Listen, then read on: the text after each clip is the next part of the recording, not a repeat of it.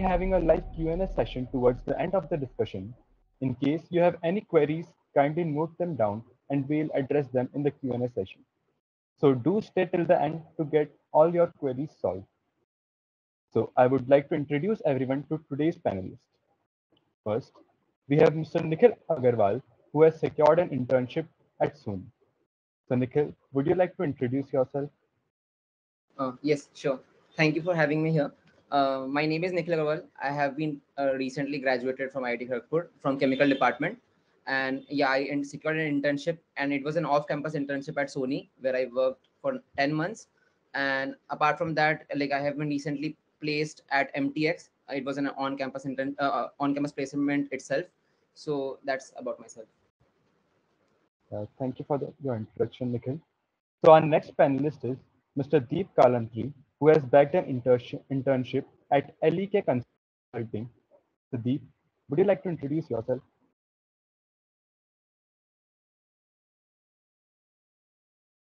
Am I audible? Yeah, you are. You are audible. Hey, hi everyone. I'm Deep Kalantri. I'm a finally IIT Kharagpur for bachelor's in agriculture and master's in engineering. Currently, I'm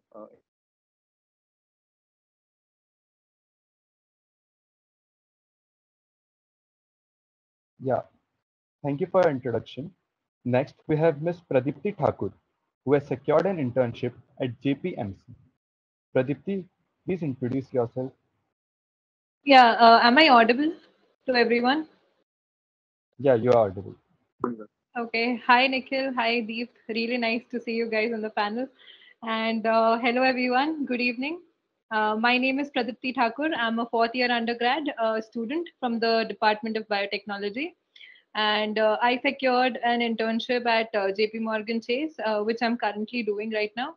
And its duration was for about 2 months, and I got it through the CDC itself. So I hope to have a wonderful session today. Yeah, thank you for your introduction, Pradipti. The heartiest congratulations to all of you. So let's start our CV building session by getting to know the importance of CV in bagging an internship.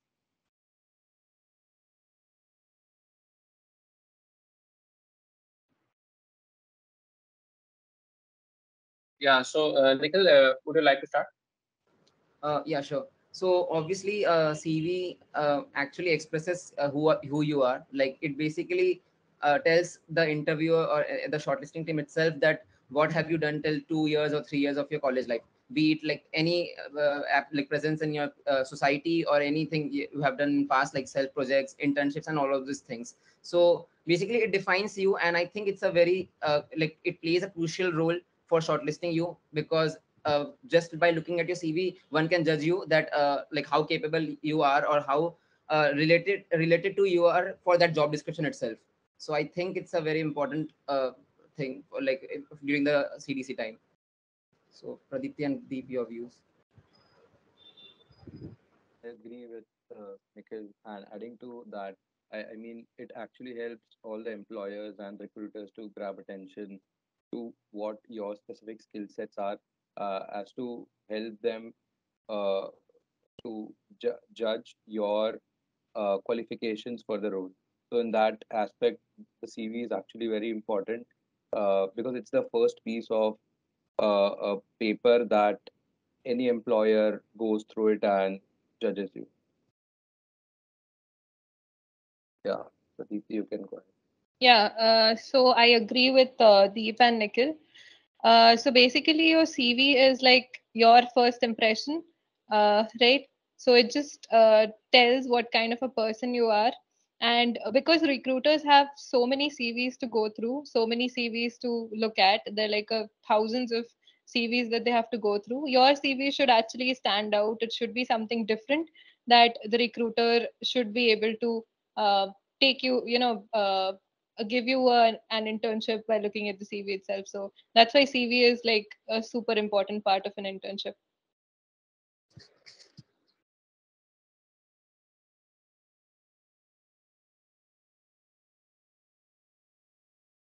Yes, so Deep, would you like to start with this? Yeah, sure. So structure of a CV. So if we're talking specifically with regard to CDC, so we have a CV portal on ERP through which CVs can be made. So there are specific set of defined headers under which you have to input all your whatever content that you have.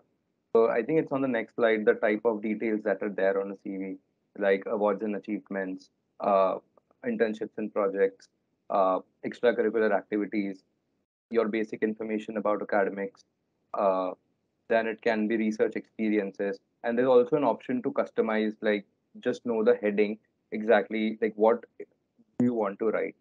So these are the basic 4 or 5 things which are there in a resume. And at the end, you generally have your extracurricular or hobbies.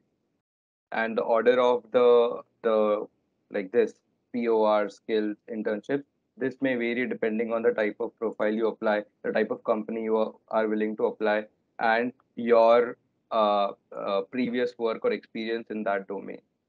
So yeah, that we can discuss later. Nikhil, would you like to add? Yeah, so I want to add it to it. So I agree with Deep that he said like different profiles, the different ordering structure would be there.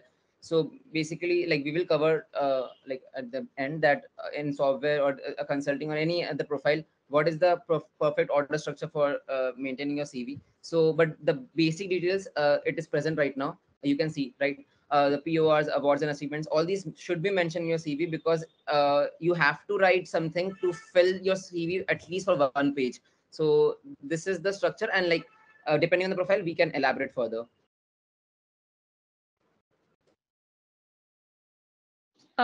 Yeah, actually, is everyone able to see the structure of the CV page? Because I wasn't able to see it earlier. I think it's visible. Yeah. For me, it's visible. Yeah, I think it's visible for the presenters, but I'm just asking the audience if it's visible to them. Yeah, it's visible. Okay, okay. If that's the case, it's fine. Yeah, so if you just come onto the slide, you have the structure of a CV. So first of all, your personal and educational details go in there, right? That's the first part of your CV. And then below that, you put in your internships and projects and educational details. After which you put in your positions of responsibility, skills, and coursework, whatever you've done. And after that, you have all of your extracurricular stuff. So that's basically the structure of a CV. And it can vary from profile to profile based on whatever profile you're targeting, be it software or analytics, consulting, finance, or product management, any of these profiles. It would just change, a couple of things would change here and there, and the importance given to each of these segments or each of these sections would vary. So I think that would be the structure of a CV, the ideal structure of a CV. And a lot of people like to change the structure, but I think this should be the ideal structure. This is what recruiters generally prefer.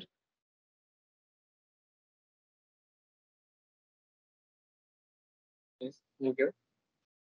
Moving on. So, Deep, would you like to start with this? So actually, I mean, making of a CV LP model.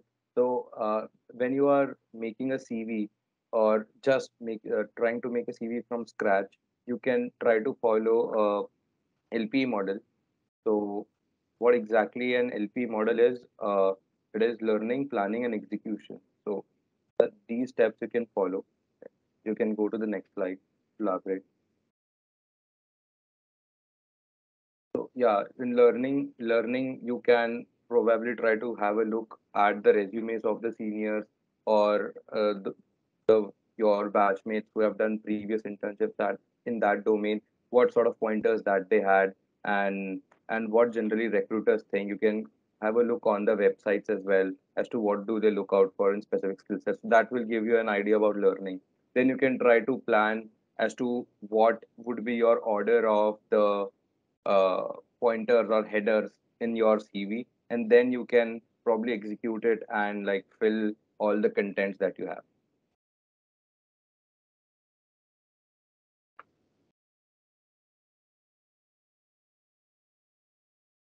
Pradipti, would you like to add on something? Yeah, I think Deep has covered it very well. The learning, planning, and execution model. So I think I don't have any other points to add. Nikhil, would you like to add on? I think I would add in the execution part, so we can move on to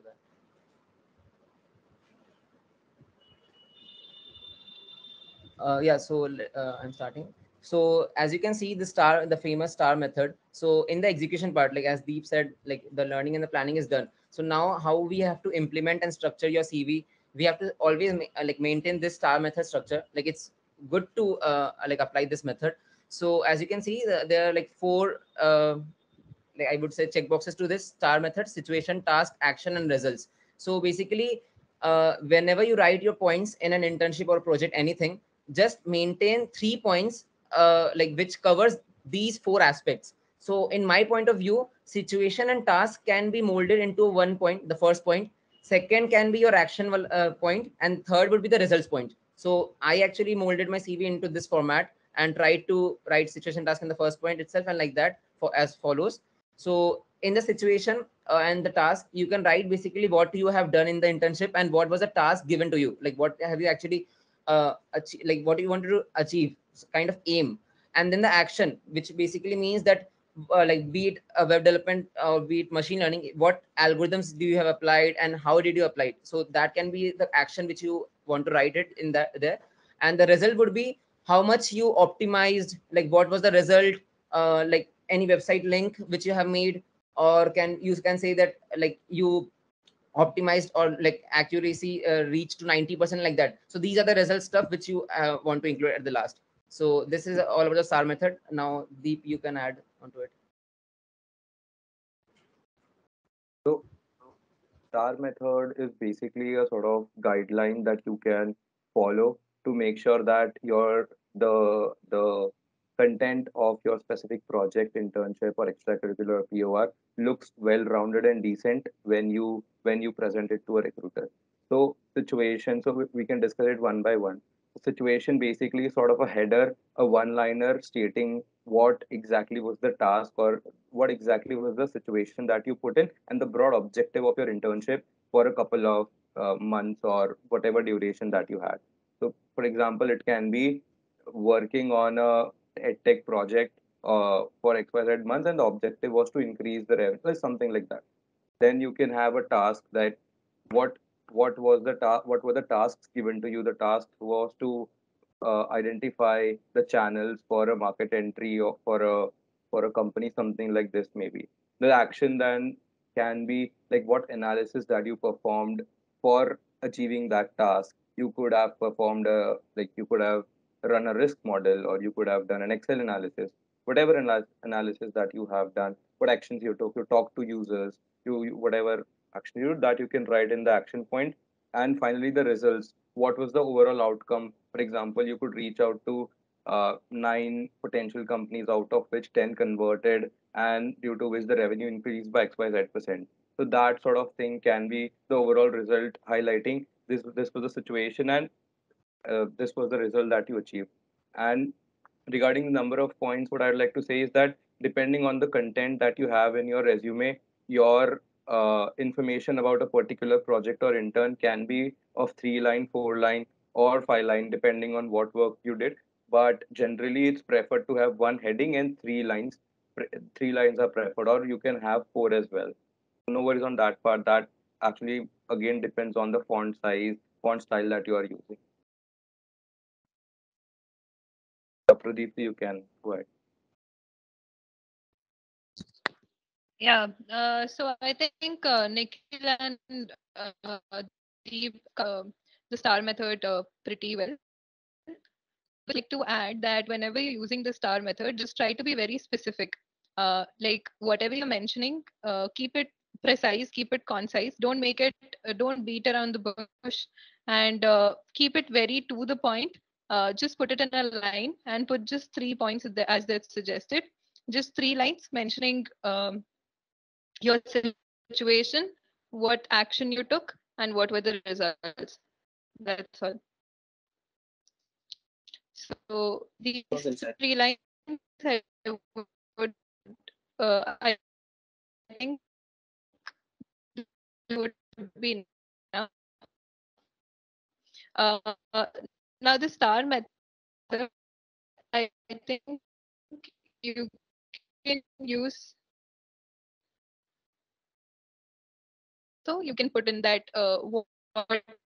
what was the aim of the competition, what action you took to complete that particular or to achieve that aim, and then what results you got in the end. So you can do this method helps a lot, and you can just go through these three things, and your interviewer will understand what exactly you're trying to convey to him. So I hope that helps.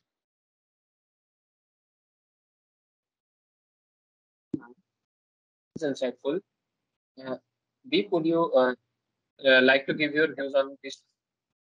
Uh, so, for example, to have an idea of how exactly your star method is or what you can follow, you can have a look at the resume on the screen. So, let's take a look at the Nestle India in the internship section. The internship is at Nestle India. So it's basically a supply chain intern at the location, and on the side there is the duration of the internship that is there. So the project in the heading, you can just, it's a broad overview of the situation. So it was digitization of raw material production across Nestle's supply chain or something like that. So this was the overall broad idea of the project. Then what was the task? So he developed an Excel-based macro model for raw training using VB script. And so basically in this point, it's the point number one and point number two. So Excel based macro, and it is as is to be. So it's sort of a action that the the guy has performed. So here, if you have performed multiple analysis or it's more detailed and you have more content, you can split it across 2 points. Whereas on the first point, the situation and task are really covered. And if you look at the last point, it's projected output productivity improvement by 2.77%. So you have to be that precise in terms of how uh, what is your impact, and the impact should be actionable enough to write it at the bottom, and it should cover the overall project. It should revolve around the project that you were during your internship or a project. Yeah. Would you like to add on something? Yeah, sure. So as you can see in this, it was like based upon supply chain management and all these profiles. But if you take an example of machine learning or a data science profile itself, then also you can actually relate it with your things, right? Initially, what do you want to achieve, or like the aim? And in the second thing, you can see that implemented features like ADX, all these stuff. So you can write the algorithm names which you have performed, and in the final point, you can write like what have you like the results of your performance, like the actions which you have taken. So in it was based out of analytics profile, I mean the data profile. And for SD profile as well, you like, I think for the SD profile there are nothing much as results, like the percentage or the numbers. You can't express any result of a website or anything like that into a numeric format. But it is always advisable to write those numbers which you can see it here, like 10%, 87%, 13 years, all this stuff. So it's always advisable to make your points in a numeric format. So that would be the advice here.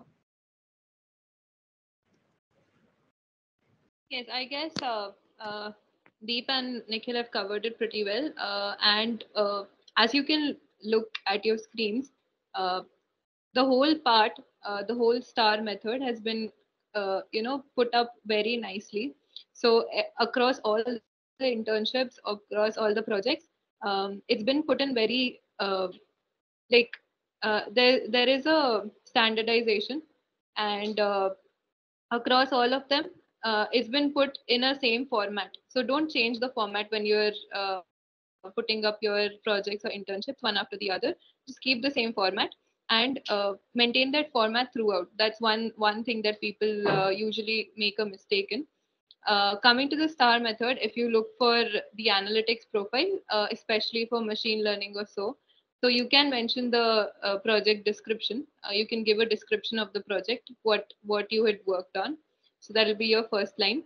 And then the second line could come down to what action you performed, what kind of models you were using. You can give couple of names of couple of models and what exactly you did, like what kind of regression you were using. Maybe it could be a linear regression or a logistic regression or any other sort of model, whatever you've done. So you could put it on that, and then the final results, you could actually say that this model performed this much percent better than that model, or maybe the result came out to be the accuracy of the model was this much percent. So this is ideally how you should go about for the analytics profile. That's insightful. Moving on. Pradipti, would you like to add your views on this? Yeah, so talking about the positions of responsibility, so you can again take a similar approach to the STAR approach for mentioning your positions of responsibility points as well. So firstly, you can put in what kind of work have you performed in that particular position of responsibility. By how much did you improve um, when you were a particular on that particular position of responsibility, and what all impact did you bring. So the impact here is the most important thing that comes out from your position of responsibility. So people usually look into what kind of impact you've created, and especially when I mean impact, you need to let them know the numbers, what kind of numbers you have played with, or what kind of budget you've used in your particular tenure as a governor or as a secretary or something like that. So you need to mention those numbers. So those are sort of like important over here. So these are for important for the positions of responsibility part. Now, position of responsibility, basically for the SD part and for the analytics role, these are not a very important sort of section. But for the consulting part, if you're going into a non-tech part, this part becomes a very important section. So I think Deep can take over better, actually. So, in terms of PR actually helps you to showcase leadership abilities and your ability as a team player. They put forward these abilities in your resume. So when you talk about position of responsibilities, I think Pradipti covered pretty well out there as to what exact. So for example, whatever tenure you had as a general secretary or a part of society's health club, fest, whatever. So what during the overall year, what was the overall key initiatives that you took that you did, right? So that was the overall situation. And basically points like led a team, structured a event from ground up, something like that, where you are using these sort of verbs to make sure that the impact is more uh, shown on your resume. And in terms of result, it should be more result driven, like the year on year increase in the number of students, year on year increase in the number of budget. So that sort of points, along with the financial figures that you are handling, the teams you have led, what was the increase in sponsorship or things like that. So that actually helps in position of responsibilities part. Yeah, that's it. Yeah, Nikhil, if you want to add, you can go ahead. Yeah, like as Pradipti said that like for the software and analytics profile, the PORs like really doesn't matter that much.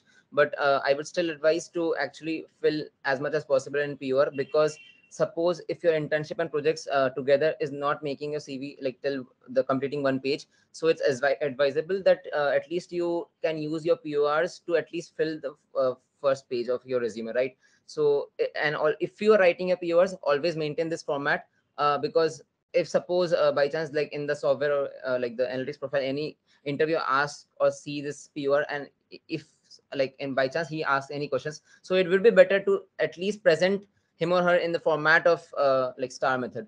So like yeah, as Deep said, that it should be result driven, the PORs. So yeah, that should be kept in mind. It's insightful. Moving on. Okay. So yeah, as I was saying, for the software CV, like in the basically the CDC software thing. So one thing you should keep in mind, that priority to coding tests and coding interviews given more over your resume. Okay, so that's a harsh truth, but I have faced it. My resume, I thought like it was a like golden opportunity for me to crack any software internship, but I saw in my experience that the coding tests and the coding interview was the only thing they were dependent upon, and like the resume was given like very low priority, I would say. And also, but in some cases there were situations like they were asking some questions or like upon my past internships. So that's why I will say that resume can work as a tiebreaker, because suppose if your friend and you have actually cleared the coding test and the coding interview in the same level, so they will obviously prefer someone who has a prior experience, right? So that's why resume comes into play during that point. And if you're mentioning, like obviously you have to make a CV as it's a first impression. So obviously in the software profile, internship projects, skills and expertise matters the most. Okay, and the first part would be internships and projects itself. Whatever internship and self projects, anything which you are doing, you should mention it properly, and like as much as possible you should fill it. And then comes the skills and expertise part, like whatever skills you have acquired, whatever courses you have done, you should mention that as well. Maybe because if the interviewer is interested in that project, maybe that interviewer is working on that same project. Like if you are using React and the interview is also using React nowadays in his project, so maybe he can ask some questions out of it, right? So it's better to mention and bold that particular skill which you are using in that following internship. So that would be the point to be mentioned here. And as I said, PORs are not given importance, and in my point of view, like I had also 3 PORs, but none of them asked anything related to PR at all. So you can imagine, like I have given multiple interviews, never they asked anything related to PR at all. So that is a harsh truth. And now coming to the order of the resume, like I can present my screen right now to show my flaws of my resume, like in the third year. So or you can present, like just click on that link. Sir, you can share now. Oh, okay, fine. Yeah, I'm doing so then.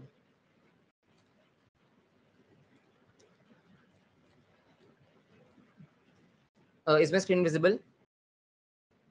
Yes, yes, sir. Okay, so yeah, as you can see, this was my CDC internship resume for the software profile.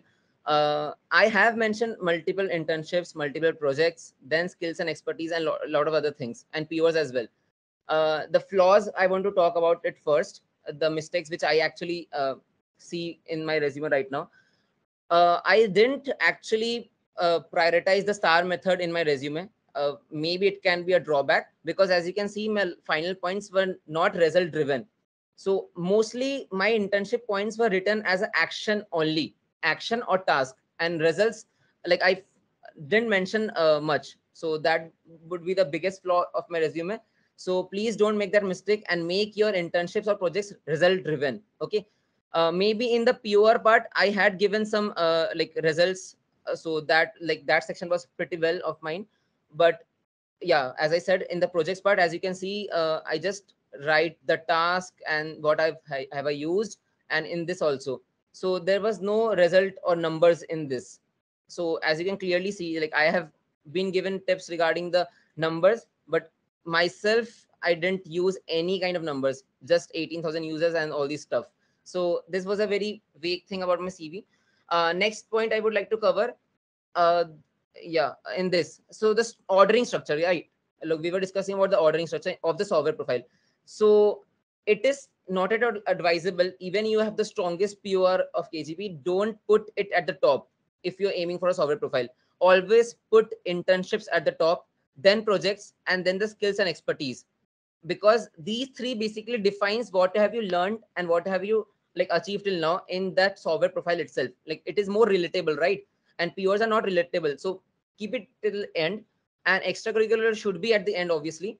And maybe one thing can be kept in mind, that if your awards and achievements, basically if you have won an hackathon or any kind of stuff, then you can put your awards and achievements at the very beginning, like after education and before internship. So if it's like something very very valuable, and always try to avoid one more point is there, like always try to avoid your JE rank. Like I even put that because I didn't have any other point to mention here.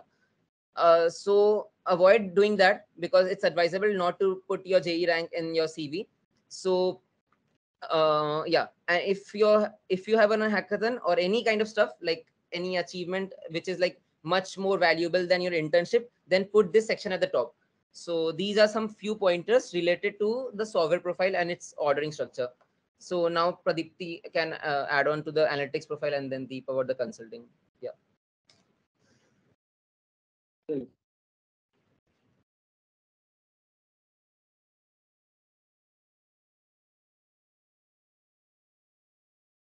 Yeah, sure. Yeah, could you please put on the presentation? I'll just go.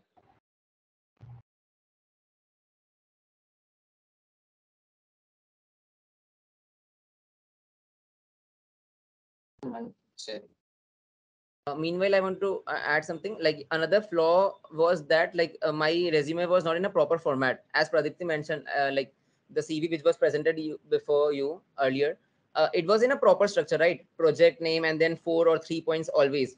But in my resume, there in some of the internship there were like 2 points. In some projects there were 5 points. So it was kind of uneven. So try to avoid that and write it in a proper format for all the projects and internships. So if you're maintaining 3 points, try to stick with that.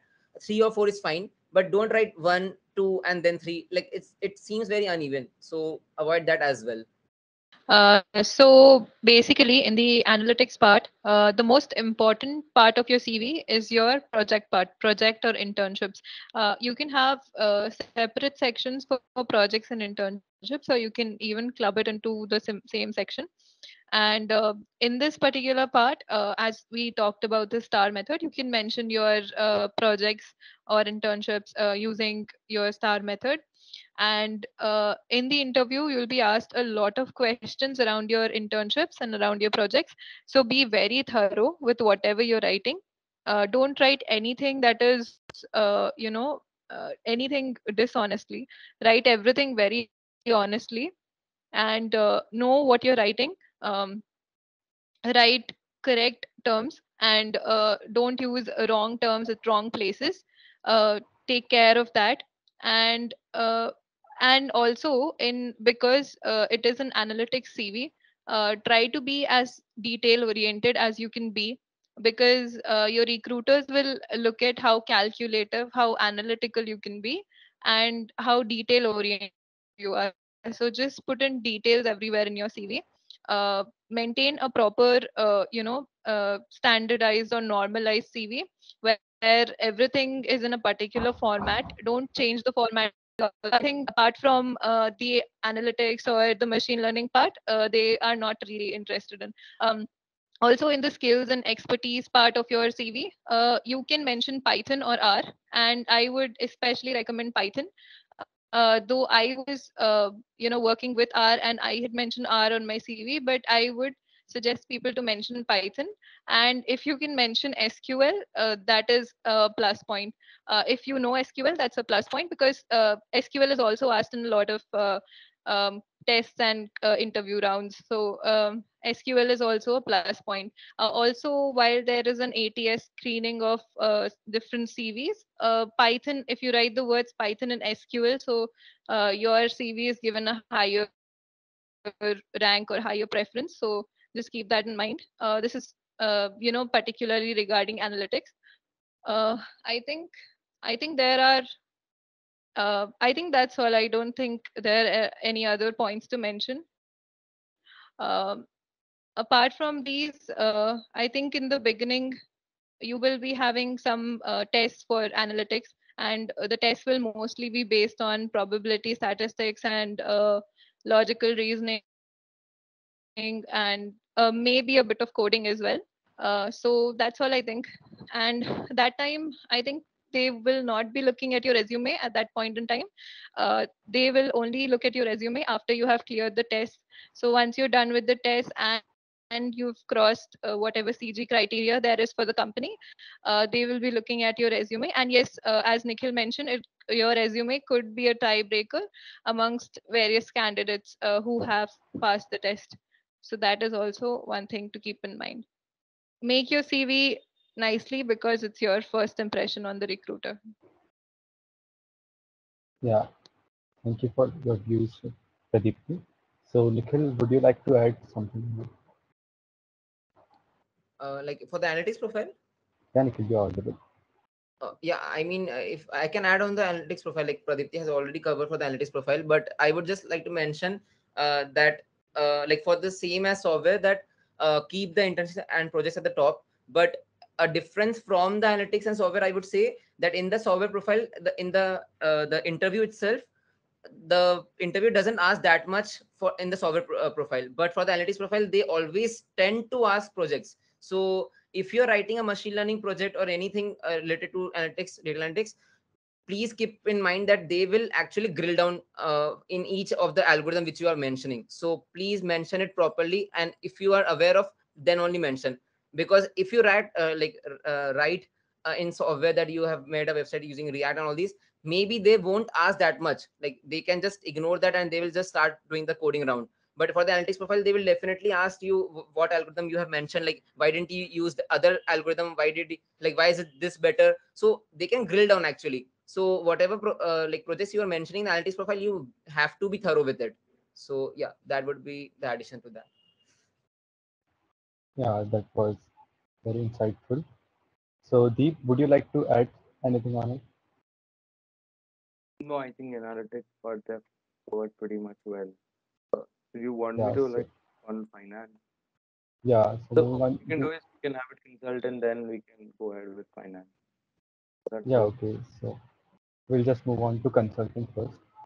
So for in consulting, the resume actually plays a very important role because it's the first uh, round of filtering. So generally in consulting firms, there is no test or any sort of coding or data analytics or probability or maths based test. It's just resume based shortlisting, and then it directly you begin with your uh, other rounds. So that pans out that resume is very important, and making a resume for consulting role is again a lot important. So you can see on the slide, CV shortlisting is the first screening round. So generally, what consulting firms look at is at the uniqueness of your resume, and the uniqueness of your resume can be in not necessarily, but generally in any of these four parameters. So these are internships, academics, extracurricular activities, and position of responsibilities. These are not limited to, but generally in any two or three of these broad categories, you need to have extremely good and you must have performed really well in those areas. So coming to academics, CGPA plays a very important role in shortlisting, or if you have a research paper published or a foreign experience, that actually helps. That actually adds a lot of value. So, for example, if you're a department rank 1, 2, 3, or if you did a DEPSI or you are in top some percentile, that actually helps to showcase that you have done good in academics. Similar goes for research paper. If you have published during your stay at Kharagpur, or gone for an international FT, that helps. Now about internships. So internships generally at MNCs or old companies and at good brands actually give you a lot of value. But that being said, with the recent startups coming up in the last couple of years, startups which are more in market, about which generally you hear news. Let's say, for example, Cred. So Cred is a very good brand, although it's a startup. But an intern at Cred would be like valued in consulting because it's a very good brand. So they generally value internships in like brand companies. And the less technical your internships are, the better it is for consulting firms to have a look at it, because they don't understand, I would say, a lot of technical language. So even if you put it, I'm not sure whether how much value will it add or will it not add. So uh, trying to have your internships in those domain in those companies would be helpful. Then comes your position of responsibilities. The position of responsibilities also play a very important role. What kind of roles have you played in campus? So one, we have institute level, hall level, and others. So at institute level, we have gymkhana level PORs, which actually represent the student community and adds a lot of value. And then there are society cell, other clubs or fests. These PORs are also valued very much, because there you are involved with a lot of capital and impact, I would say. Then you have hall level PORs, which are sort of general secretaries, hall presidents. These are also like quite valued.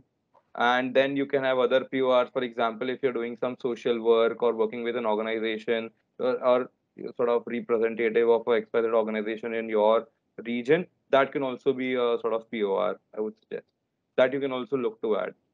In extracurricular activities also, there comes majorly competitions and conferences.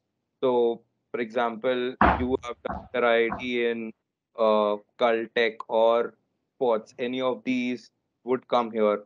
Then conferences like HPair or Harvard Business School. So these conferences, if you have attended, that actually you can add, or if you have presented paper in these conferences, that you can add here.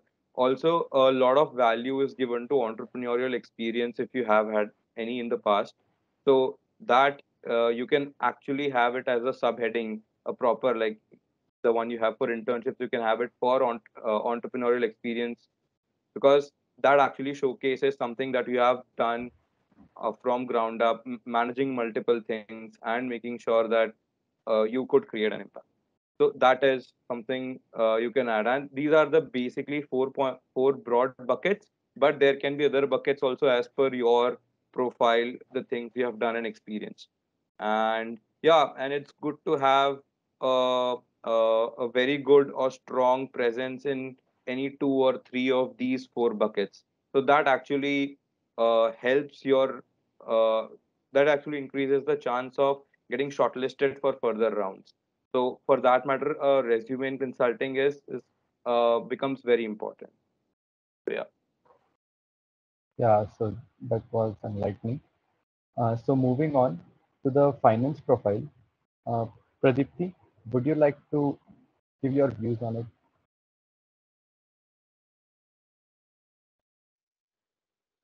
Yeah, sure.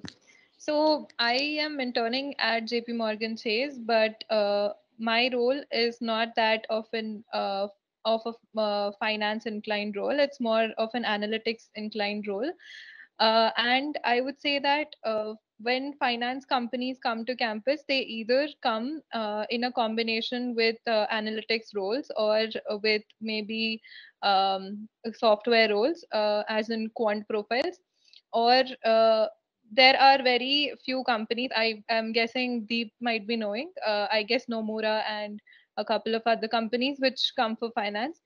For finance, because my CV wasn't that finance inclined, I am probably not the right person to guide through. But I would say that you need to have a couple of projects in the relevant profile, uh, a couple of projects under finance profile, under VGSOM probably, uh, if you're interested, and then you have to show your inclination towards the finance profile. Maybe you can have a couple of courses added over there. uh, a certification from CFA or FRM is not a necessary thing. If you have it, it's definitely a plus point in your CV, but it's not a hard and fast rule that if you want to get into the finance profile, you need to have a CFA or FRM certification. Uh, so I think that's it from my side. I think Deep will be able to enlighten us a bit more on this particular profile. Yeah, so Thank you, Deep, Pradipti. yeah, Thank you so much. I think Pradipti summed up pretty well, but I have some pointers what I think can be good for finance profiles. Like finance actually is quite varied, so it depends a lot, I think, on the role that you are applying for. So generally, lot of finance companies, as Pradipti said, come for quant roles or sort of tech side roles. But that being said, some companies do come for finance roles. Again, for those companies and for those profiles, the the sort of resume is more or less similar to consult, but there are certain specific points that you have to take into account while preparing for those companies. The first point is that the CV should show an inclination towards finance, and this can be shown by a number of like parameters on your and points on your resume. So what you can do is, if you have had an internship in a finance firm, that actually is helpful. That can be a mutual funds or a boutique investment banking firm or any sort of investment agency. So that actually helps. Any prior projects under MBA schools, it can be VG it can be IIM, it can be foreign school. That actually helps, and a lot of actually finance work happens in these schools rather than finance firms. From what I've seen, and these finance firms also more or less generally hire MBA graduates. So a lot of students do these internships in like research interns at IIM, VG and uh, business schools for finance to gain a knowledge about finance. And you can also actually take up a minor or a micro specialization if there's available in economics or a VG. So that actually you can add on your resume, and that would help you out for to showcase that you are doing and learning about finance and in that relevant field. uh, CFA the point about CFA it's good to have, not necessarily, not a lot of finance companies look. They more or less like look on the aspects of your financial knowledge, your know-how about what currently is going on in the market. Are you following the markets? What is the recent news that is happening in the so it's if you're preparing for finance role, it's also good to have prepare those points as well apart from the points listed here. And about FRM CFA, I think if you take up courses in economics, maths, and VG these are more or less very similar to the curriculum in CFA FRM. So you can choose either of them. So not necessarily, but it's good to have about finance rules. Yeah, that was very much insightful. Moving on. I'd just like to add a point to Yeah. finance. Yeah, so basically, I feel whenever there are questions in the interview, like Deep mentioned, they're always around whatever is happening in the market as of now, and they're also based on economics. So always try to go through these two things before get going for an interview in finance. So these are like two most important things. I think we can go ahead. That's I all I think I wanted to think mention. just want to add. So in finance roles also sort of PORs and the previous internships, they also matter, similar to consult. So in finance companies, what I've seen is if there is a finance specific role, they also generally do not have a hardcore test.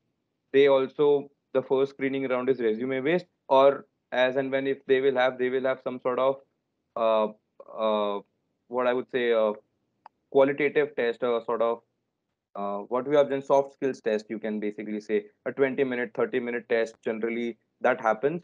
To It's a situational based test. Yeah, I remember. So for finance companies, so again, resume should be given importance if you're preparing for finance roles.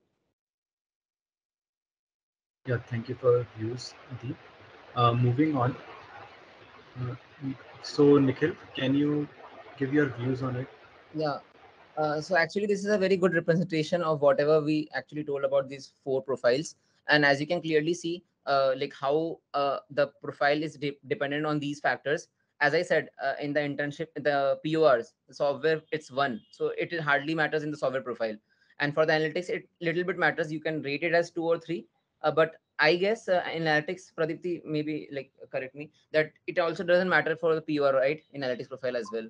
Yeah, I don't think it matters Yeah. because I didn't have any questions in my POR. Exactly. And as you can see in the consult role, it's like 5. So how much like it does matter in the consult role for the POR part.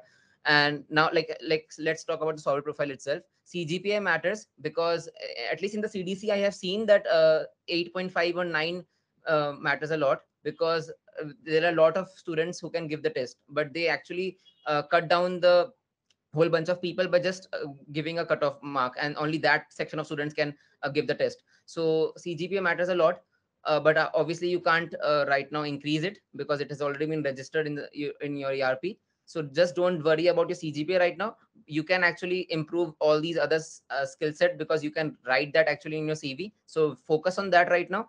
And as you can see in the software profile, it's still 2. So you will be wondering that you have done a lot of internships and project before, but still it is given a less preference in software profile.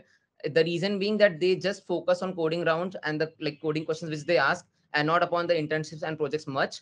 And as I said, awards and achievements matters a lot. So that's why I said, if your awards and achievements is like of higher priority, keep it at the top, because they can see that if you have won a hackathon or something like that, it will actually add a very much value rather than doing just an internship.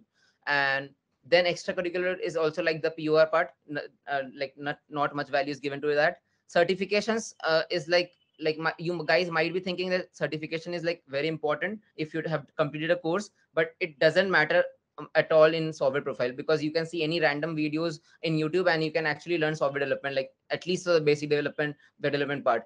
So that's why it is also given a one priority. And then skills little bit it matters, because as I said, if the interviewer is interested in a particular skill set, if he's working on that, then it might be a good thing that he may ask upon that thing, right? Like as I said in the example, if he is familiar about Django or something like that, and you have done a Django project, then it will be a better thing, like you can discuss upon that, rather than doing a like solving a coding question.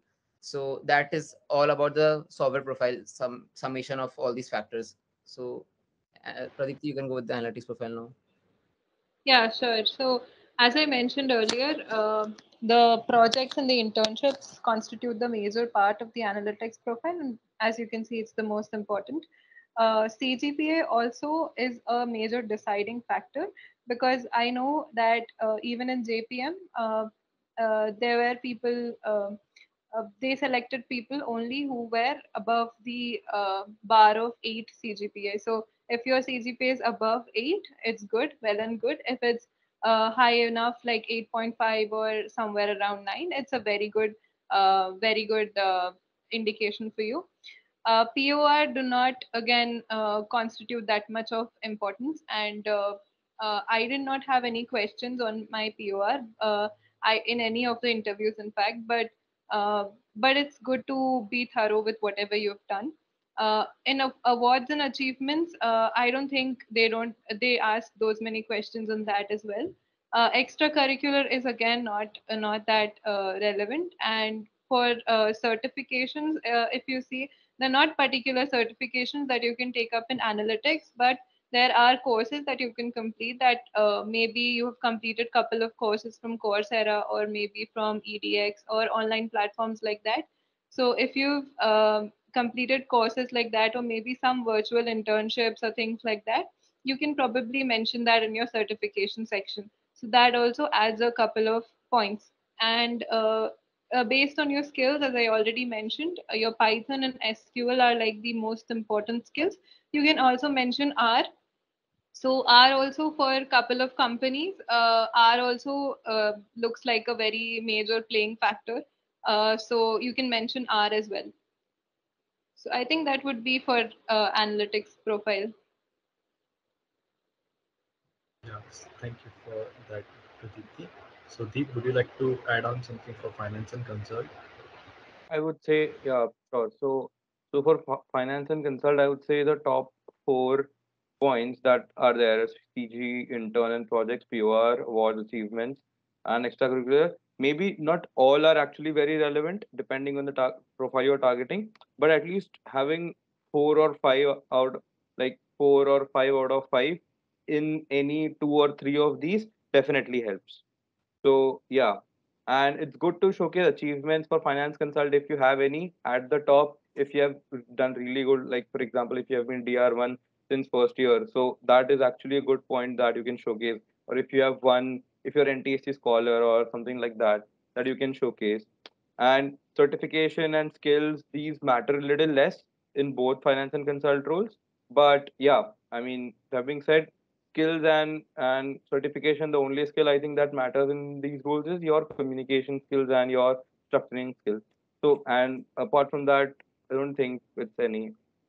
And for software analytics, actually skills would be more important, and these would be sort of tested in your rounds. So yeah.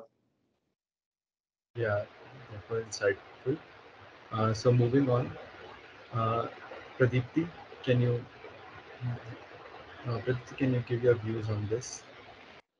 Yeah, sure. So, as I already mentioned, there are loads of CVs that come for a particular profile. So, the first thing that recruiters usually have is a test that you have to go through, right? And once you've gone through the test, even after you've passed the test, there are a lot of factors that come into play, and your resume should actually stand out, should look different than the others, so that they're able to choose you amongst the so many people who have applied. So a couple of things that you need to make sure or keep in mind would be that you have a consistent format all across your CV, that you're not using different fonts at different places or different sizes of fonts at different places, like one at one place you've used a font size of 10, or at some other place you've used a font size of 11. Don't try to do that. Just keep everything very consistent, and put up very standardized headings everywhere. Put in numbers wherever it's possible. Also try to use 75% of each line, and avoid white spaces. So your CV should look full. It shouldn't look as if it's empty anywhere. So try to avoid those places. Limit your CV to one page. So a one page resume is what we usually like recruiters usually look for, and it's considered to be the typically the best CV. So try to limit it to just one page. And yeah, and I think one important point would be that whenever you mention numbers anywhere in your CV, try to make that also consistent. For example, you're using 95.25, maybe somewhere you've got a percentage of 95.25 somewhere in your educational caliber, then you can you're putting it as 95.25 somewhere, and somewhere else where you're mentioning that somewhere else you're mentioning another number, you're putting in maybe let's say 90.2. Okay, so round that off to two numbers as well. Write it as 90.20, so that it's rounded off to two places. So that's one thing, that's one sort of standardization, so that everything in your CV is very standardized. It looks as if it's been formatted very well. So do that. And I would say especially for analytics profile, this is something they look into. So just try to make your CV that way. I think that's Yeah, all from my side. yeah, thank you. So Nikhil, would you like to add something on it? I guess Pradipti summed it very well. But I would like to add some few points. That it's written that use 75% of each line to avoid empty space, but I think you should try to fill as much as possible. Maybe because you have been given a one line and it's like very easy to complete that line. So try to fill it till the end and write some valid points. So suppose if you don't have any valid points, then just don't follow that you have to complete the line or something like that. You whatever you are writing, it should be meaningful and it should make sense out of it. So please avoid just filling a rubbish in a single line. And then obviously we have discussed about the order of importance of work and all this stuff. Another thing is like you have to mention the dates of the duration of basically of the internship or the project you are doing, right? So in ERP, it's very difficult to write the dates and like beside the title of the internship itself. We will discuss upon that later on. But yeah, maintain a proper format of the dates and the title as well. So like I just gave a demo about my resume, but like yeah, those things were like very crucial. It should be very standardized, as Pradipti said, that each of the things which you are writing, the title and everything, it should be in a proper format. Somewhere you are writing the internship and then the city of that internship, and then in the another section you are writing the city first and then the role and like that. So it shouldn't be like that. It like from beginning till the end, it should follow one proper format. And the second thing I would like to add is about this. Yeah, wait yeah, the mention the numbers. So again, I would like to stress upon that part. In the analytics profile and all these consultant, all these field, you have to mention numbers as much as possible and always be consistent about that. So yeah, I think Deep, you can add on to that. Yeah, I mean, so in terms of resume, I think both of them summed up pretty well. Use of tables, I'm not sure like whether you can use it or not. I'm not sure whether there's a feature to draw table in ERP or not. But you can check it out and use if it's there because it will use a lot of space and consistent format and content regarding that. So you can have a consistency in formats across all your uh, internships, projects, etc. Every bucket that you have in terms of the heading, in terms of the line, in terms of the bullet or number. If you're using bullet, you can use. If you're not using, don't use. I've always, if you're adding a full stop at the end of every sentence, just add it. Otherwise, don't add anywhere. And you can highlight sort of bold points which are there in a line or specific numbers uh, that are there in your resume. You can be consistent with the name of the if you're mentioning a full name, if you're mentioning location, if you're mentioning the duration, if you're mentioning it at the middle or at the end, you can use it accordingly. But whatever format you are using for a company or for a like date or location, you should standardize it across full resume. And it's always good to have one resume. Yeah. So you have to list headings, mention numbers wherever possible. Always try because this way you are able to show impact, right? And use 75% of each line is very important. Try to go it up to 90% and make sure that your resume looks full. This is more important from finance and consult point of view specifically because there it's not good to have a empty resume. So always, it's better to have your line, all the lines filled. Then limit your CV to one page because there are a lot of students applying and nobody has time to look at more than one page. So it's good to have only one page, mention only your important thing. Order of importance of work actually depends on the type of uh, you know strongholds that you have on. If you have a strong internship, it's always advisable to mention it at the top. If you have strong awards and achievements, you can mention it at the top. Whereas if you have only awards and your foreign experience, you can have it at the top and rest you can have it at the bottom. So that is sort of flexible and it depends on the previous experience that you have. Both in well, I think in consult, but in finance, it's good to have financial content highlighted. Let's say a model or a corporate finance model that you used or analyzed. That sort of thing highlighted because your interview will revolve around those financial stuff only. Uh, in that way, you can prioritize order of importance of work and precision creating a yeah. So yeah, I mean this is a point. Yeah, your resume overall should look that you have done well and are a suitable fit for the company at least from a resume standpoint of view. So that should be the overall objective of your resume.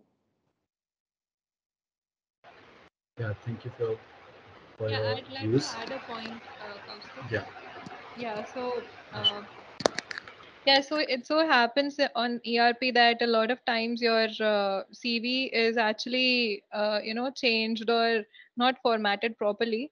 So before actually uploading your CV or before submitting it, just have a look at your CV, and if it's not formatted properly, just make the formatting proper because that's important, and it happens a lot of times on ERP.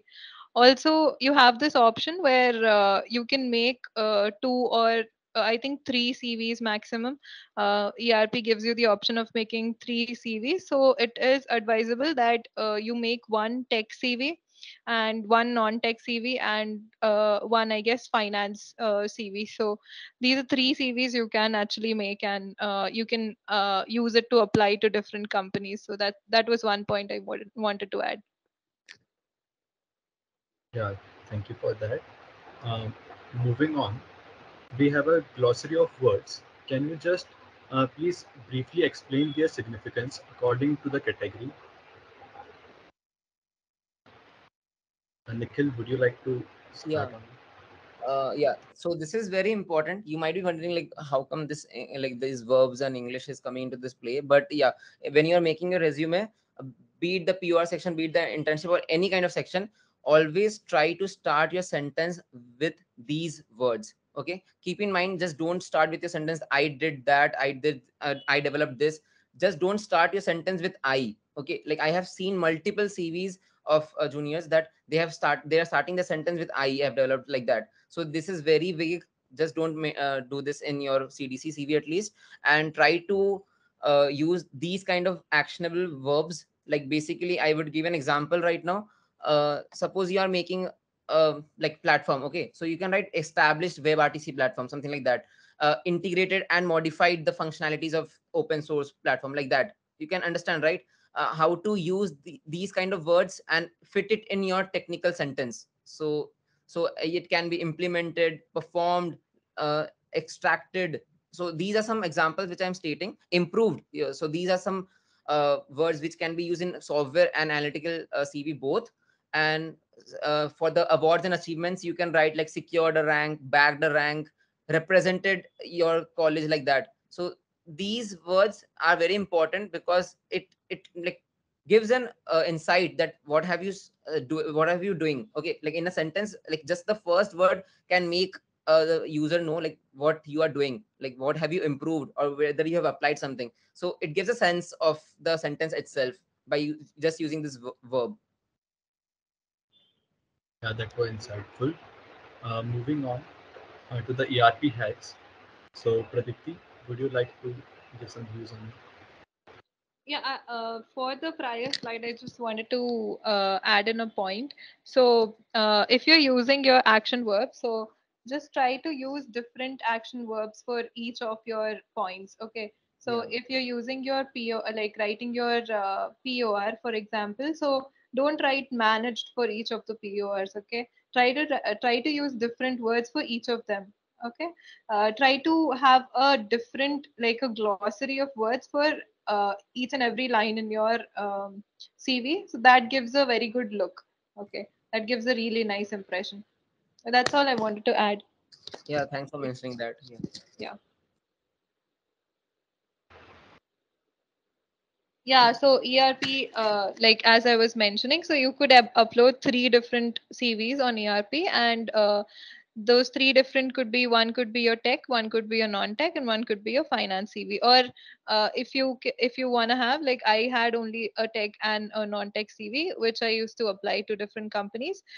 So even 2 CVs are like good enough.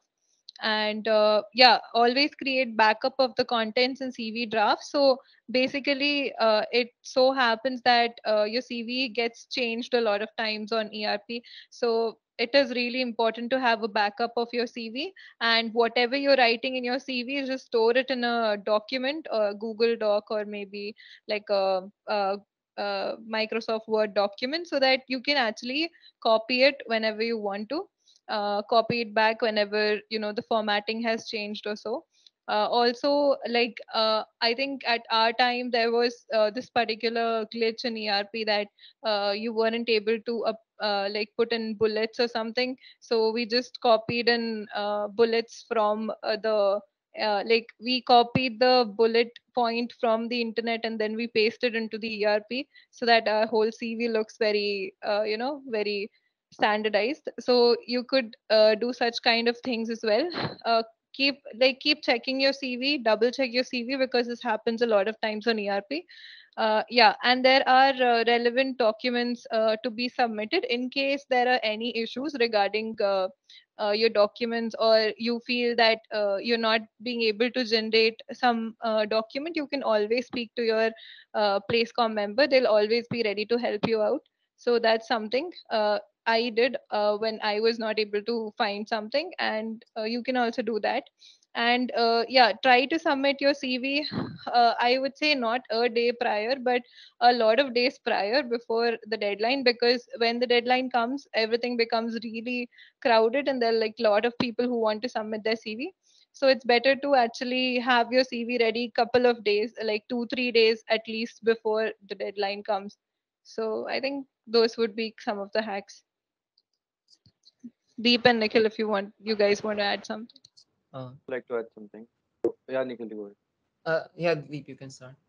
So one thing that you can do is like as soon as you have the access to the ERP portal for making resume, try to experiment it with it and make sure that how things are coming up as and when you add content.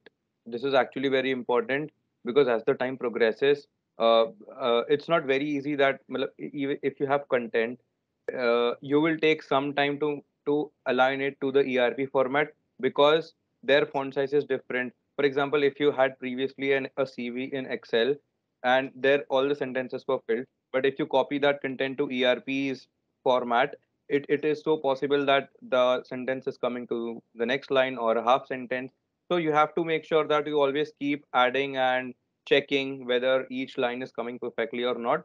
And also sometimes it's good to have a download of the resume and always keep check of the fact that sometimes if you add bullets, but sometimes bullets may be missing because of some glitches in ERP that sometimes happen.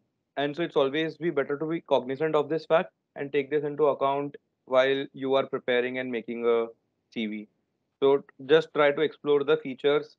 Probably if you have uh, you may have a mock session, mock CV building workshop or something like that from CDC where you can see the documents which are needed and how to upload them and make profiles.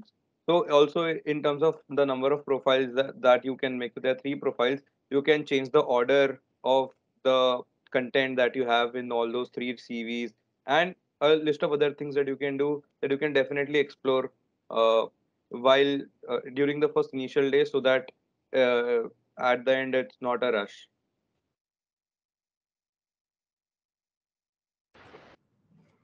Yeah, so Yeah. Deep, would you like to add on? Yeah, I would like to add here. So in my case, then like when I was making three CVs, so it was one was for software, second one was analytics role, like machine learning role, and third was for consulting, like kind of management role, right?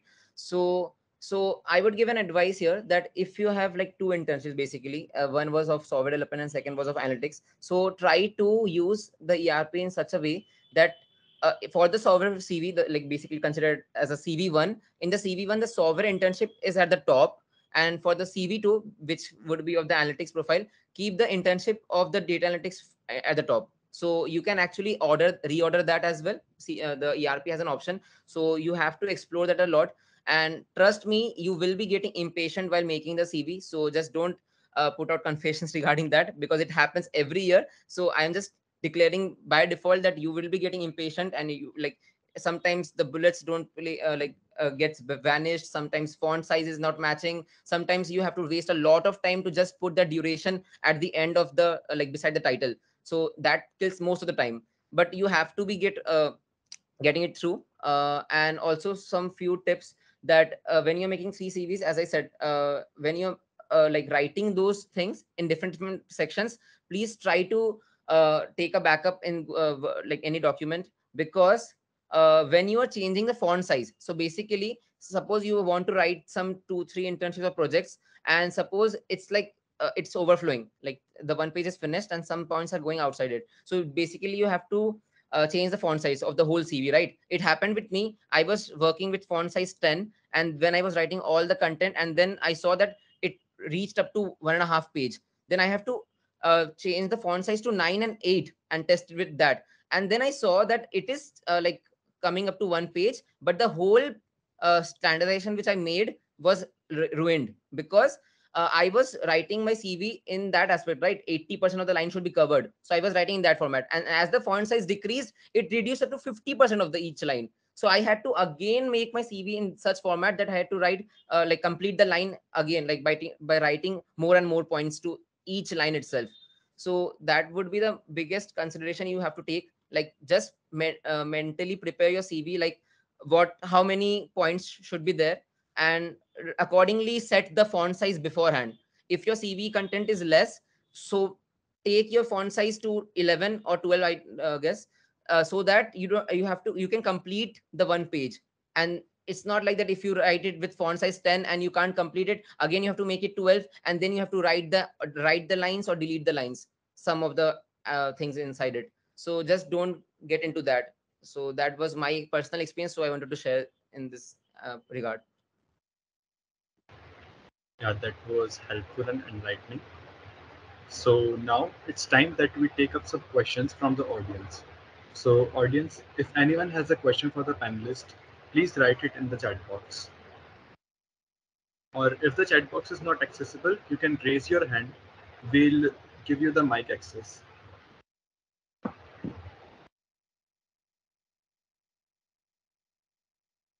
think I see a question here. In consulting, how much does the number of POR matter?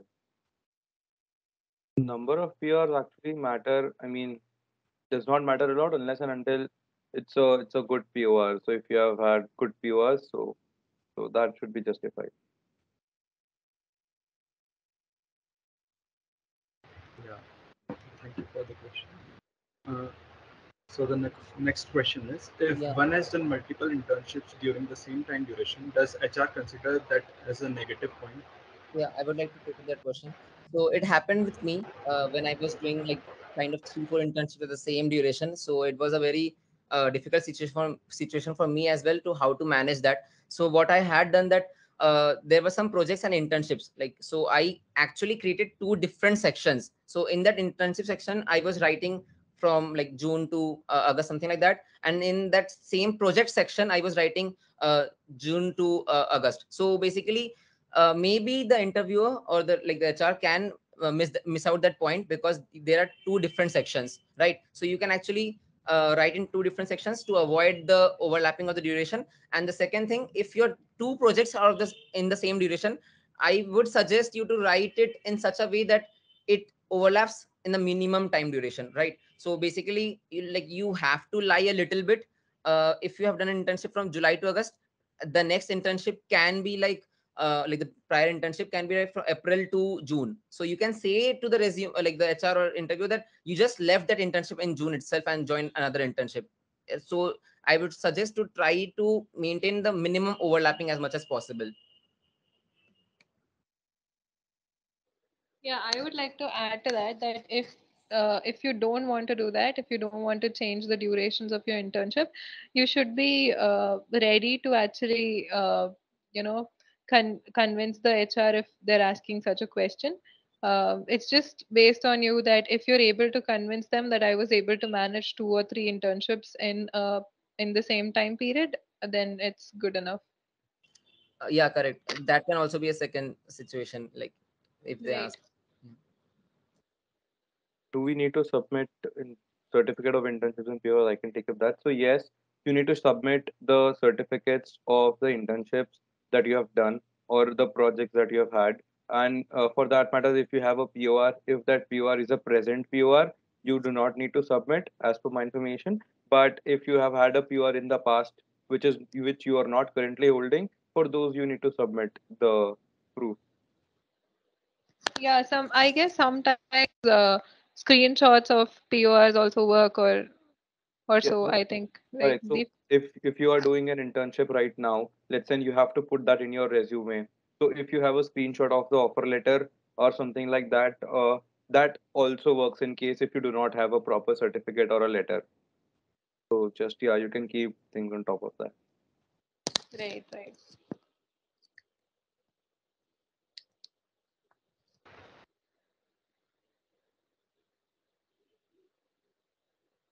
Yeah, so the I next think question that we is, have answered Sambhav's question as well. Yeah, so as there are no more questions here, so now, as we come to the end of today's panel discussion, I would like to thank Pradipti, Nikhil, and Deep for sharing their experiences and giving us their valuable advice. I believe this discussion will surely benefit the students for the CV building. I sincerely thank all the panelists for giving us your precious time today and guiding us all through the discussion. Thank you very much. And Thank also you. to our to our amazing Janta, thank you so much for making this session more interactive. You all have been really engaging and active. This is the end of our session. You all are free to disperse.